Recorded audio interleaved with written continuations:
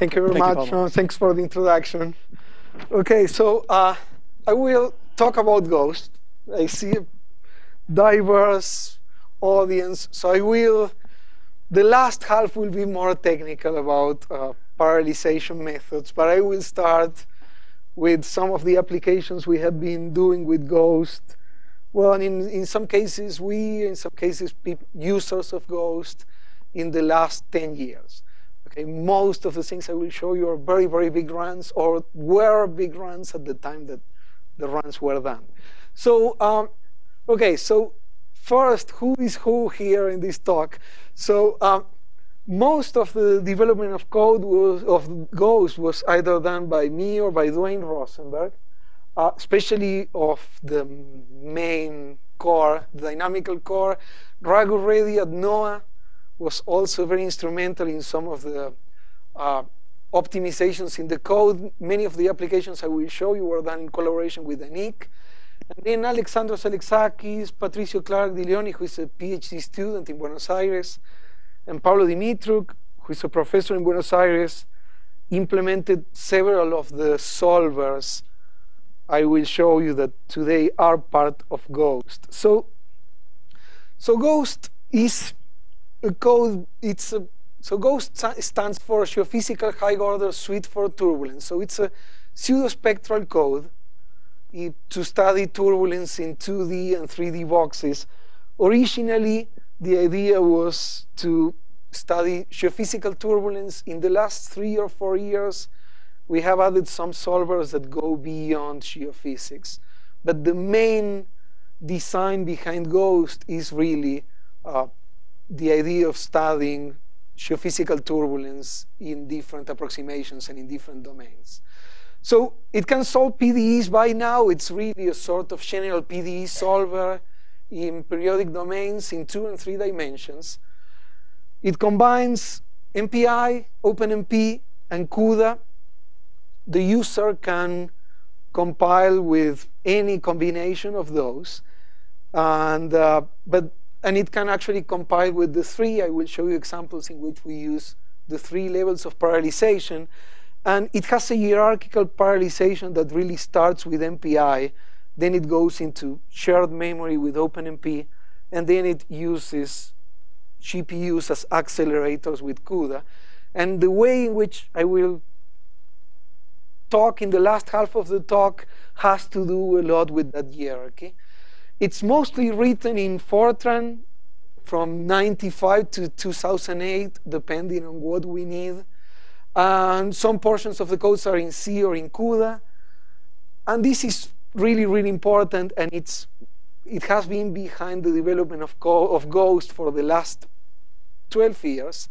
The idea is to have a code that can run efficiently in a laptop to a supercomputer. And the reason for that is that some of the users of Ghost, like myself, like to be in a meeting and start a discussion with some colleague and go to the hotel at night and check whether things are okay or not. So it must run efficiently in a laptop like this one.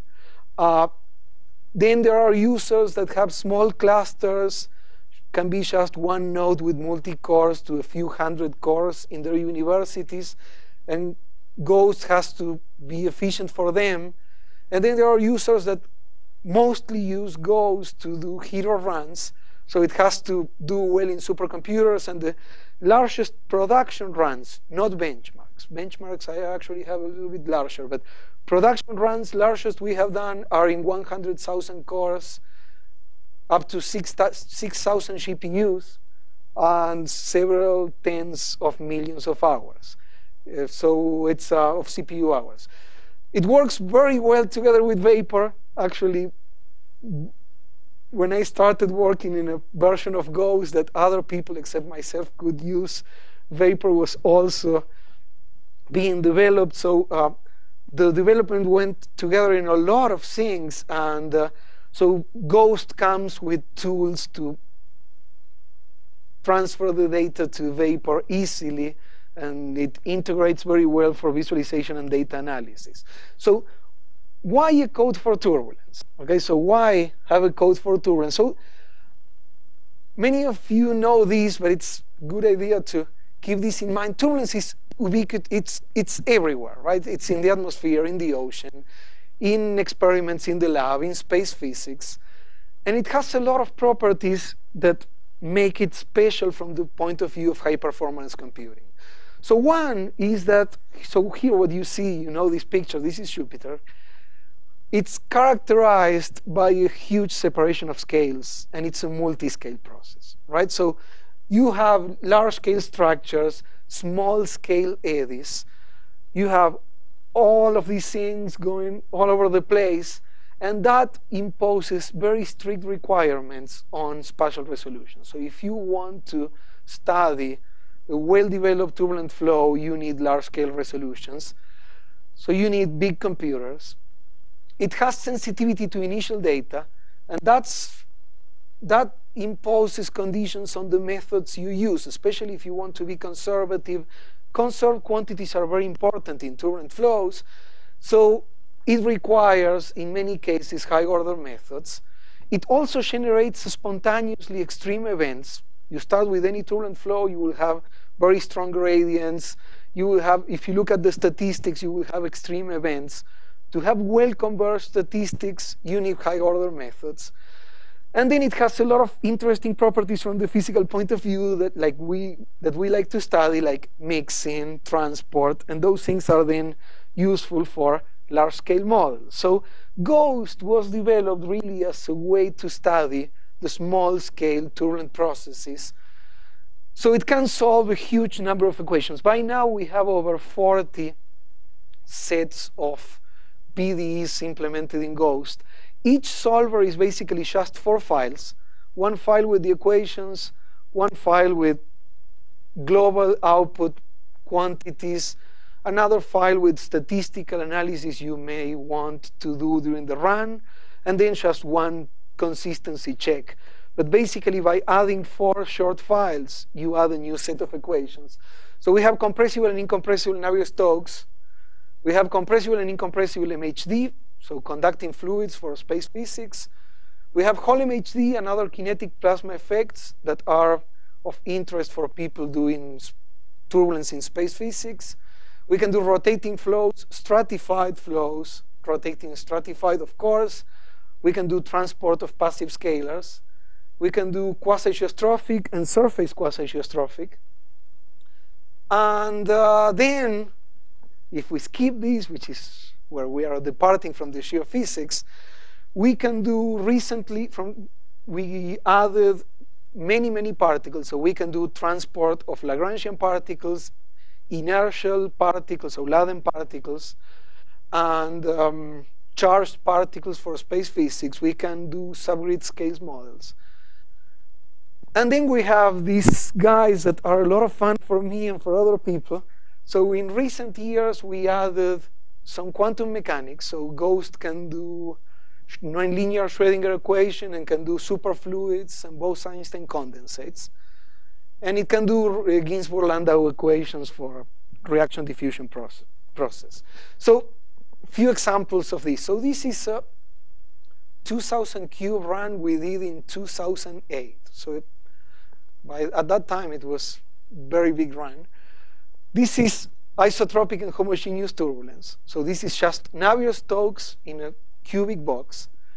And that's the entire box. You can recognize, so this is a visualization done with vapor. And what you see, so this is the entire box, and what you're seeing is regions with strong vorticity. So the curl of the velocity, and you can actually confirm what I was saying. You have a lot of extreme events, right? So you have regions that are basically black, and regions with huge values of the vorticity that are very concentrated at small scales. So for this, you need high order. And so this is a zoom into this region, that's a zoom into that region, that's a zoom into this region. So you can see there is some self-similarity. But at small scales, we reach, at some point, if we keep doing zooms, we reach a scale in which we have those very thin vortex filaments. And actually, I can show you a zoom into some of those. And you get things like these big regions with large vorticity, so like big eddies. that are actually formed by a myriad of small-scale vortices. Yeah. Yes, it's typical of these flows. For isotropic and homogeneous turbulence, it's typical. For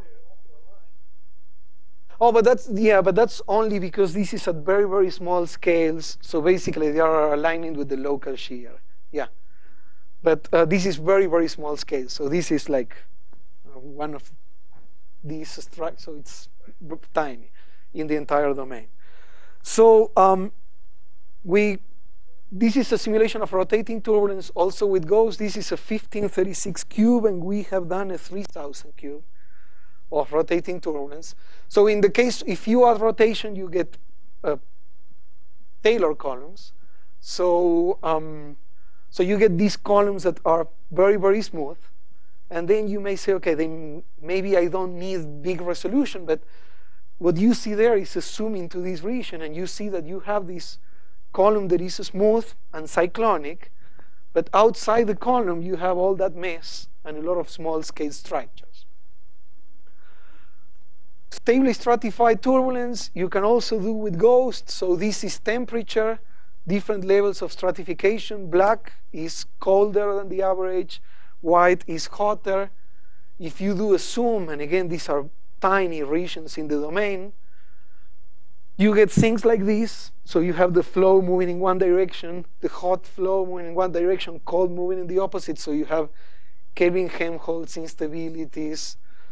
Or you can have mixing like this. And these are tiny, tiny structures in the flow.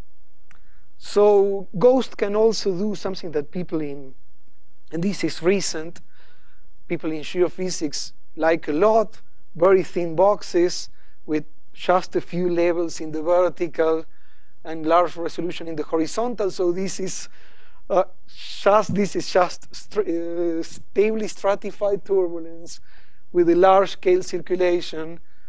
That's a box from the top. This is the boxing from the side. 256 levels. So it's a lot of levels in the vertical, and then you have a lot of mixing and a lot of things going on because you're resolving the turbulence even in the vertical. Yes.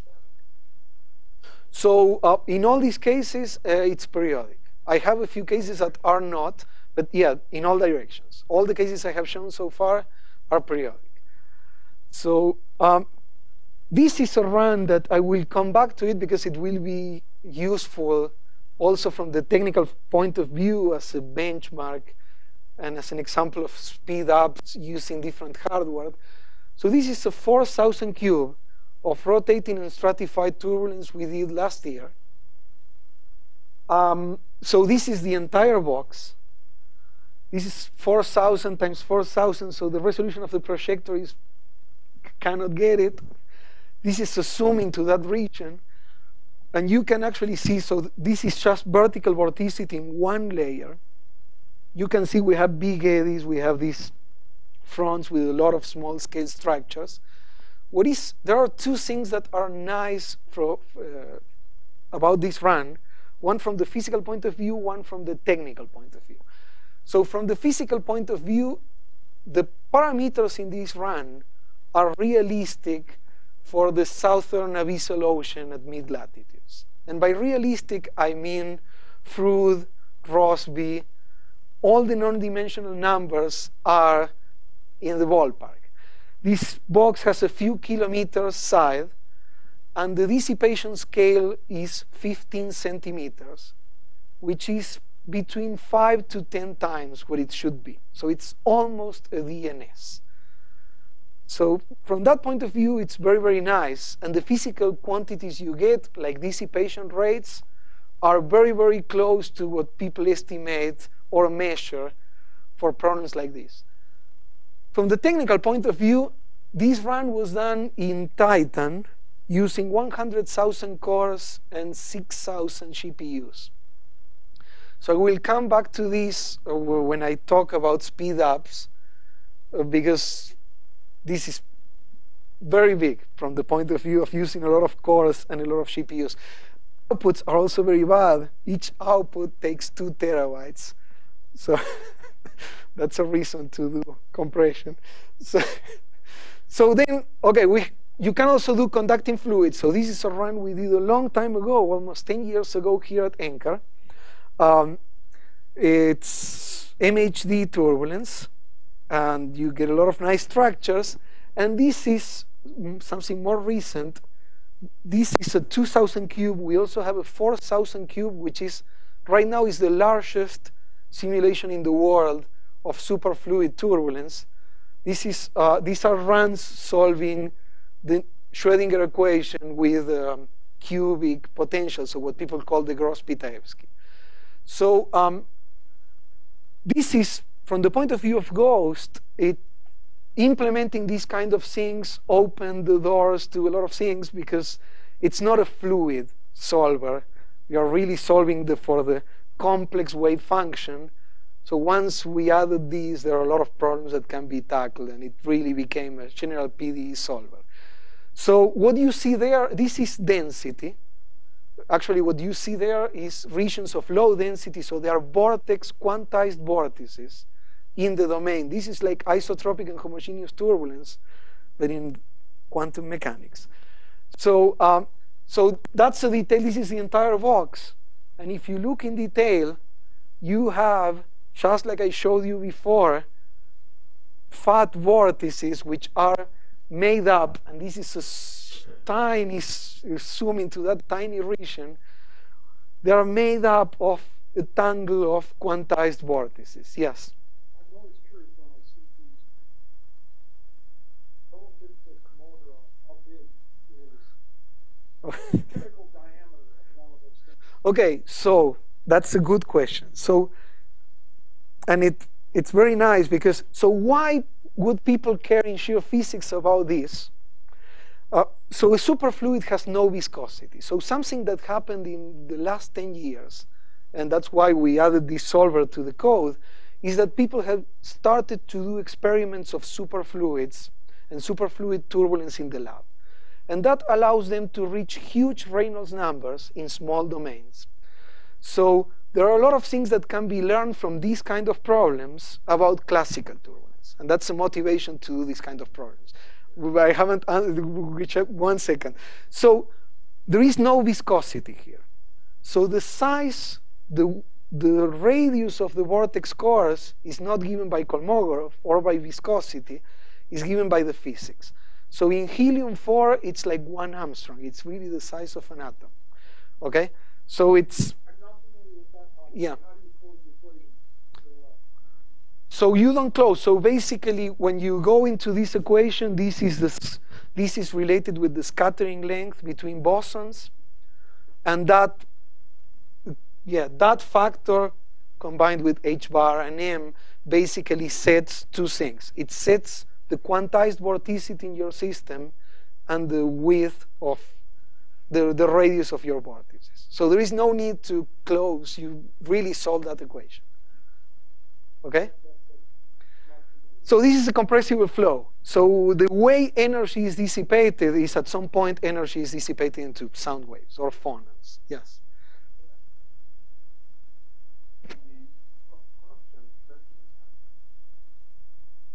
So you don't have a viscosity. That's a huge problem. Yeah. So some people define it based on structure functions. There are many, many ways.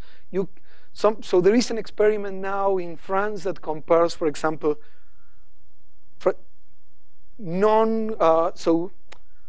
superfluid helium with classical helium, and you get the same Kolmogorov spectrum. So from those kind of things, you can get some estimation of what the Reynolds number would be. But what is important from the point of view of people interested in shear physical turbulence is that the large scales of this flow mimic what we know about hydrodynamics in a lot of aspects. Okay? Oh, no, yeah. Well, the real part of that is actually something we use to create initial conditions for this system. Yeah, yeah. This is a beautiful problem from the point of view of the physics. It's unbelievable. So, last example, or last two maybe. So we can do surface waves. So here we are not periodic, of course. So we can do things like quasi-geostrophic, surface waves, shallow water. And the waves here look weird because the aspect ratio in the plot is just 4, 10 to the minus 3 compared with huge distances in the horizontal. But something we have done is to compare with experiments and to validate the solver with experiments. And the properties of the turbulence we get are very, very good, are well reproduced by GHOST. So, so now let's get a little bit more technical about GHOST. So I mentioned we do pseudo-spectral methods. So for people that don't know about pseudo-spectral, give me 2 minutes just to say in 4 words what the pseudo-spectral method is. So the idea is we need a method that is high order, and we like methods that are conservative and non-dispersive. So in pseudo-spectral, what you do is the following. You take any PDE. Let's say you take Berger's equation, so one-dimensional PDE, just like that. So you have time evolution, you have advection, and you have diffusion. So you project your field into some basis, Fourier basis. You replace there, and you get a set of ODEs for the amplitude of each Fourier mode. Right? So then you have time evolution of the Fourier mode K equal to, and differential operators in spectral space are very, very nice. For example, if you use Fourier, all differential operators become products. So they are local from the point of view of the computation. So the Laplacian becomes just K squared times your field. The problem are nonlinear terms. So nonlinear terms become convolution, right? Because you have the product of 2 Fourier expansions. Now convolutions are n squared from the point of view of the computational cost. So what pseudo-spectral methods do is, instead of computing the convolution, we compute the field in Fourier space, the derivative on the field in Fourier space, which is just a product. Then we Fourier transform both, and we do the product in real space. That, if you have a fast Fourier transform, gives you n log n operations in 1D. And in 3D, it's just the cube of that. So, so that's basically, so what we need is a fast FFT, and GHOST uses either FFTW to compute serial FFTs or multi-threaded, yes. Yeah. So finite difference is the truncation error is of the order of 1 over delta x to the n, right, where n is your order. In pseudo-spectral, the error is 1 over n to the n. So it's exponential conversions. Okay? So typically, for example, if you take a 256 square, and this is rule of thumb, but you will find it in any book, to get this error you get, the truncation error you get in a pseudo-spectral code 256 square, you need a 1000 square with finite differences. And that increases exponentially as you increase the, so yeah. Okay, so they converge rapidly and they are very well behaved. So we use FFTW or CUDA FFT, depending on the case. So let's go into, so basically what you buy, well, you don't buy, FFTW is free, but what you get, and that's the only external library we have in GHOST, and that's one of the reasons it's very portable, so everything is self-contained, it's some FFT library, let's say FFTW. So to get a parallel FFT, which is what you really need, the first thing you have to do is to divide your domain. And as I mentioned, we have a hierarchy on parallelizations, MPI, OpenMP, CUDA. So I will start with just MPI. You have your domain, any size, any number of grid points in each direction. You split your domains first in slabs, right? So each MPI task, so each of your processors gets 1 slab. So task 1 works on this guy, and so on. We don't have any condition on the number of slabs, number of processors, number of MPI shops, or resolution. You can pick any number. Then there are some problems with load balancing, but we have ways to deal with that in Ghost. So now you have your, just to make it simpler, I will go to a cube, n cube, so n in each direction. It's the same if you have different resolutions in each direction. So each processor has a slab. Now you can do FFTs, serial FFTs, in 2 directions locally. And to do the remaining FFT, what you have to do is, it's a bad idea to do parallel FFTs trying to share the information. So what you do is you transpose.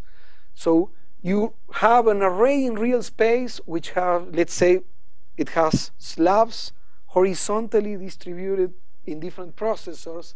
In Fourier space, so in your spectral space, you have vertical slabs. So after the transposition, this direction is locally in memory, and you can do the remaining FFT. Now, that's very good, but transpositions are all-to-all communication, right? To transpose, this guy has to send information to there, this has to send, and so on. So this is the worst communication pattern you can get. And for that reason, a lot of people 10 years ago said pseudo-spectral methods are dead, they won't scale to supercomputers. So there are some tricks you have to do, but they scale well, and I will try to convince you of that. But the thing is, yes, you have to do an all-to-all communication. So first thing first, let's say you're purely MPI, right? So your task 0, you have this, and what you want to have at the end is that guy there. You can just go to the MPI manual, and you will find there is an all-to-all function. Bad idea. Okay? So don't do that. Then you can just say, okay, let's just start non-blocking communications. All of them, and I'm sure the hardware is very smart. Bad idea. So what we are doing now, and we have been doing this for the last 8 years, and it's the best solution, is to basically fire rounds of communications following this pattern. So in the first round, task 0 sends to task 1, 1 sends to 2, 2 sends to 3, and so on. All these goes at the same time, right? So we start a non-blocking send, non-blocking receive to the next guy. Then we start the same non-blocking sends and receives, but with a stride of 2. So 0 sends to 2, 1 sends to 3, and so on, and then we do the same with stride 3, and so on until we end. So that's like the butterfly computation. Exactly. That's the same for communication, and it's the most efficient way to do it. Hardware has changed. That's like n log something. Yeah. Someone could figure it out. Yeah, but the other thing, it's not just about the number of communications you have, it's also about the, what is really important here is that you don't clutter your entire network. If you start all communications, it's, okay? Nah. So all-to-all is supposed to do that, but it depends a lot on each MPI implementation. Yeah, so whether all-to-all is supposed to do this, but then you have each MPI library doing different things. So we actually do it by hand, and we actually allow the user to, we don't want the regular user to do this, but an advanced user could even tune the order in which these things are done. Okay, so. Sorry, does that require power of 2? No. So this does not require a power of 2. It can do anything. Actually, yeah, 1536 cube is like 3 times some power of 2. Yeah. So these are all results, but they are useful to illustrate the pure MPI layer of the code. These are like 10 years old. So you see, so this is speed up as a function of number of processors, that's time as a number of processors, and the plots are in log-log. And the reason why I plot in log-log is because time should decrease as 1 over the number of processors, and 1 over p in log-log is a straight line with slope -1. So the straight lines are ideal scaling. And it's not bad. Okay, so then, but this has, of course, it has a clear problem. The problem here is the number of processors you can use is limited to the number of slides you have in your domain. So for that, there are 2 solutions. One that we implemented, and another one that other groups implemented. So one thing you can do is, instead of separating your domain in slabs, you can do pencils. Right? So you do pencils like this in each slab, and each pencil goes to a different MPI shop. That works very well. It scales very well. But when you look at the actual timings to do a time step, it's slow, because now each FFT requires 2 transpositions. And each transposition is an all-to-all communication, which is the worst you can get. So you pay the price. So the other option, and that's what we have done, is to parallelize with shared memory on top. Right? And this was a bet when we started doing this, that the technology was really going into multi-cores. That's what happened. So, so you have your entire domain. Each slab is handled by one MPI task. And now you go into the MPI task, and you give to each thread a portion of your slab. Now, then you can do 2 things. You can do pencils, or you can do lasagnas. And the code decides at runtime what it will do. It can actually do different things in each node, so in each MPI task. So basically what we decide is based on the load balancing and how much work each loop, each OpenMP loop gets. We decide whether we decompose the domain like this or like that. Okay, so, and it's very simple. So basically the loops look like this for people that are interested in the technical details. We have an OpenMP pragma with an if, and we decide, depending on how big the loop is, whether we will decompose the domain in one way or the other. So that turned out to be actually very efficient. Then I/O and MPI communications are only handled by the master thread, which is also very good because you basically aggregate all the communication, and then you send big packages instead of tiny chunks. So, okay. So something that when you do these kind of things is very important is to be nice with the cache. So today processors are basically based on cache, right? You have a fast memory sitting very close to the processor, and you want to have all the information there. So for the transposition, that's not trivial, right? Because the transposition, you are moving in one array in one direction, and the other array you are moving in the opposite direction.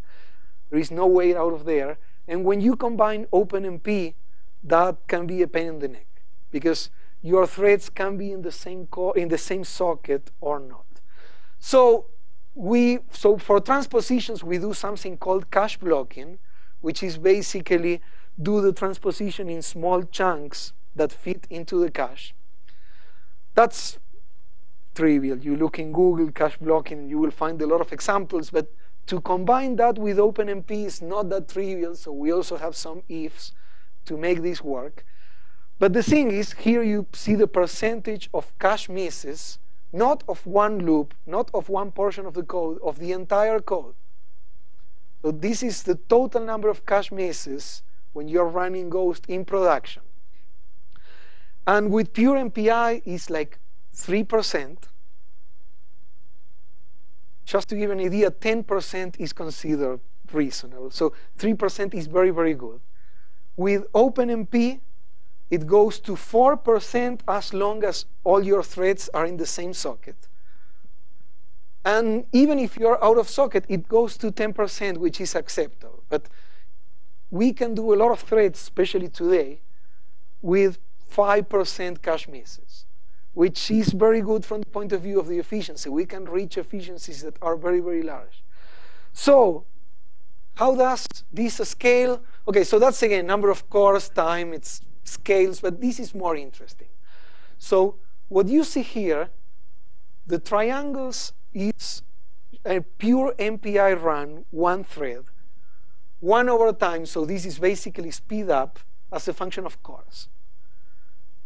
The stars you see here are one MPI shove increasing number of threads. So the ghost running only in shared memory. Basically no MPI parallelization, only OpenMP parallelization. And up to the number of cores in the socket, they are right on top. So basically by increasing the number of threads in each socket, we gain the same from the point of view of efficiency as increasing the number of MPI shops. That's the best you can do. And actually, so this table is awful, it's not important, but what is important is this allows us to reach parallel efficiencies of 90% with, for example, 18,000 cores. So, okay, so this is another example of scaling, so number of processors and time. So it should decrease as 1 over n. Here it's 1 over time, number of cores. This is 100,000 cores. And it scales, each case scales very well. So the message here, before I go into the GPUs, just to finish this talk, is this hybrid implementation seems to be very versatile. So what we have found, and we published this in 2011, and so far in every supercomputer it works. This gives just 2 knobs to the user: how many MPI shops per node, how many threads, and depending on the particular architecture you are working in, you can tune those numbers and get very, very good efficiency without going into weird stuff. Right, so there is not a lot of tuning except just picking how many threads and how many MPI shops. So, so that's another advantage of this method, is that it really has a hierarchy in which MPI handles the communication, does a lot of things, then OpenMP comes. So this hierarchy is very natural to then add GPUs as a third layer of parallelization. So, yes. Yeah.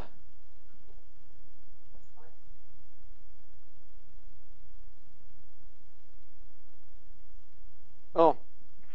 So, what's the rule of thumb? You choose the number of threads to run per MPI task. I think it's. Do you always keep it the same as a number of cores in one node? That's very good. So the rule of thumb is if it's a small run, do MPI, first of all. If it's a big run, then set the larger number of MPI shops you can in each node, and then open the threads. That's the rule of thumb. Basically because it's good for cache misses. So yeah, so basically you shouldn't set more than one MPI, set less than one MPI shop per socket. And if you can set 2 because you have the memory, go with it.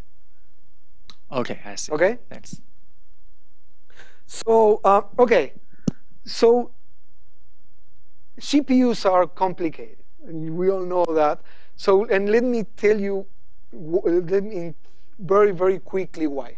So these are times for running Ghost in the Businesque, so in the stratified case. Blue is total time. This is the time it takes to do the FFT with 32 cores. This is so on. So you see a large fraction of the time is spent computing FFTs. Then this is transposition, and this is communication. So this is the candidate to move into the GPUs, right? If you can gain all this time, you can gain a very nice speed up. Why not move the entire code to the GPUs? Yes. Yes. That has to do with two things: the pattern we use for the communication and the fact that we aggregate data using the hybrid. Yeah.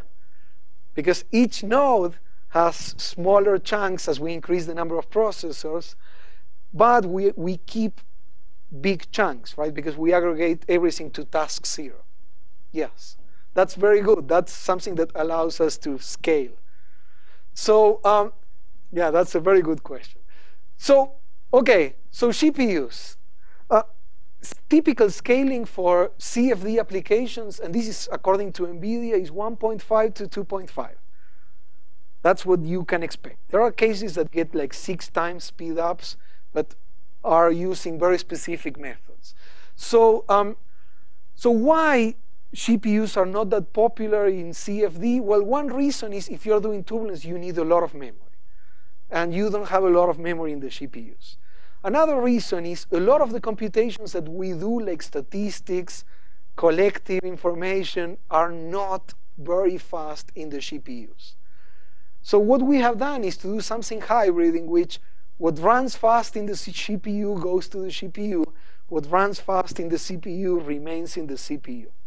So, okay, so let's skip this and let's go into an example. So something very important is GPUs are very fast, but the time it takes to copy data to the GPU is large.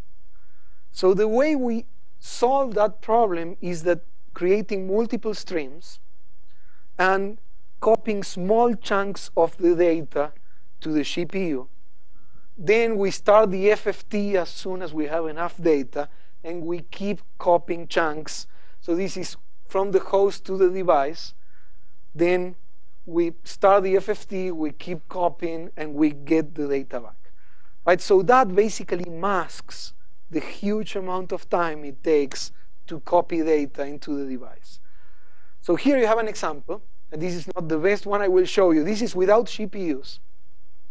So these are 2 examples. These are all examples using 16 cores, all the 16 cores, 2 GPUs. So this is, and this is for the entire code, not just the accelerated component. So time to compute, and total time to do the FFT, you go to the GPUs, the time to do the FFT becomes 0. It's not 0, it's like 10 to the minus 2, but it's 0, right? So, and that's great. And then you say, whoa, that's very nice. The code should be this faster. And that's not what happens. And the reason is because this guy appears, which is the time it takes to do the copies. So we mask this by doing 2 streams, 4 streams. And as you see, as you increase the number of streams, this time decreases. But the time to do the FFTs in the GPU increase because now we have less data in each stream. So there is an optimal value, which for this case is 8 streams. That's the fastest. Yes. That means you just break down them to a specific time, so you use the copy time to do the FFT. Is that what you mean? So yes. So basically, you have the task 0 that has the entire chunk of data, and you divide that chunk in smaller chunks, and you do the mem copy with the first small chunk. Then you start the FFT, and you keep copying in different streams. So you parallelize inside the GPU.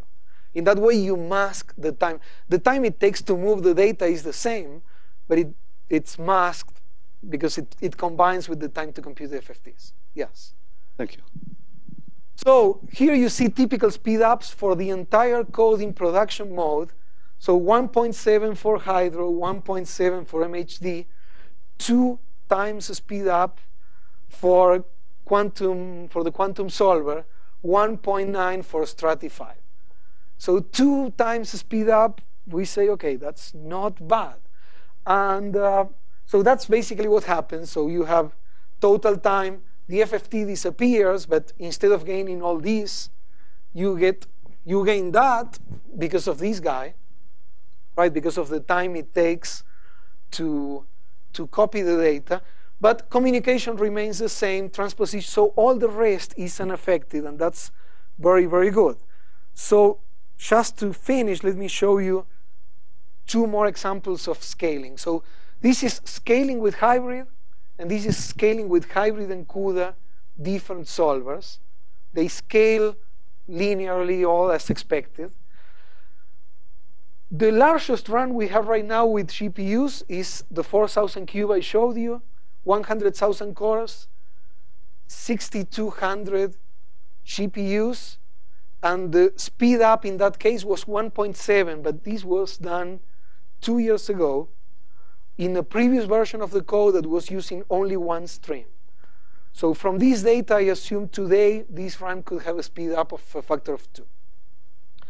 And this is just a final comparison. So this is with hybrid. This is hybrid plus CUDA. And it scales. Actually, there is some super scaling, probably because the PCI port gets alleviated. But the thing is, there is a factor of 2 here, same here. And all the versions of the code scale very, very well. Okay, so that's my last one, and I will leave the conclusions. It's just a short version of what I said.